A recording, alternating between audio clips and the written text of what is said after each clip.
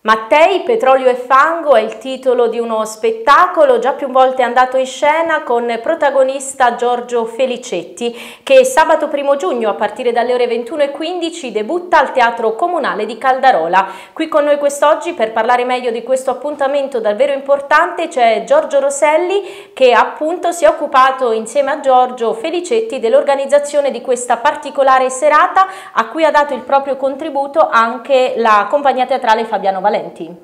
Beh sì, la compagnia Valenti ci ha dato un grossissimo aiuto, perché ci segue le biglietterie e poi anche il comune di Caldarola per ovviamente la concessione del teatro. E quindi questa sarà una serata ovviamente che l'abbiamo pensata per l'80° della liberazione. Sono 80 anni che è stata liberata la provincia di Macerata e questo perché? Perché malgrado adesso tutti si appropriano, chi più e chi meno, di Enrico Mattei è stato un partigiano, è stato un padre della patria, perché ha combattuto proprio, è stato un partigiano operativo qui nelle zone di San Severino, Treia. E poi il 25 aprile, alla sfilata per la liberazione, il 25 aprile del 1944, lui ha sfilato insieme a Longo, a Parri, a Nenni, tutti i comandanti, diciamo, della resistenza italiana. Lui era un responsabile dei partigiani cattolici. Poi ovviamente nel dopoguerra con De Gasperi si è lanciato in questa sua grande, diciamo, capacità anche organizzativa, imprenditoriale, ha fatto un percorso importante anche per l'Italia, per l'economia italiana. La sua idea imprenditoriale è stata fortissima, è stata talmente forte che alla fine, purtroppo nell'ottobre del 62, con il suo aereo privato cadde a Bescapè, in questo piccolo paese in provincia di Pavia, e è rimasto il mistero, ovviamente, il mistero forte sulla sua morte, perché questa è una delle storie, dei misteri del dopoguerra italiano. Ovviamente se ne sono date tutte le spiegazioni, e naturalmente un'idea generale è proprio un capitolo fine, come è successo in tantissime altre occasioni del dopoguerra italiano non è stato dato.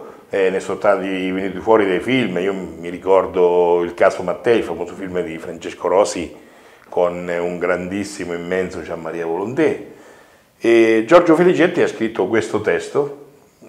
Giorgio Felicetti è un attore professionista importante, che ha girato tutti i teatri italiani, e quindi ha scritto questo testo, che è un testo fortissimo. Quindi Mattei, petrolio e fango, racconta la storia di Mattei, la inquadra nel suo periodo storico. Ovviamente Mattei, ci sono ombre e luce, e quindi è un testo fortissimo. Invito tutti a venire al teatro di Caldarola, perché sarà una serata di teatro impegnativo, ma alla fine sarà molto bella.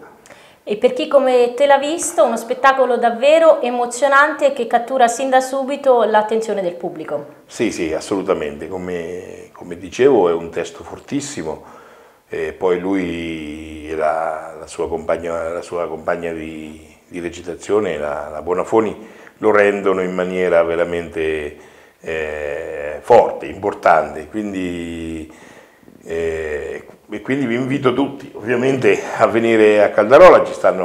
C'è la biglietteria ancora aperta, si possono prenotare, dopo vedrete il link con il numero della prenotazione, quindi vi aspettiamo tutti. Una bella serata quindi, come ci ha raccontato Giorgio, da condividere tutti insieme. Il numero per prenotare lo vedete nella locandina in sovraimpressione. Potete ovviamente chiedere tutte le informazioni che volete chiamando appunto la compagnia Valenti. Non prendete impegni quindi per sabato 1° giugno, tutti al teatro comunale di Caldarola.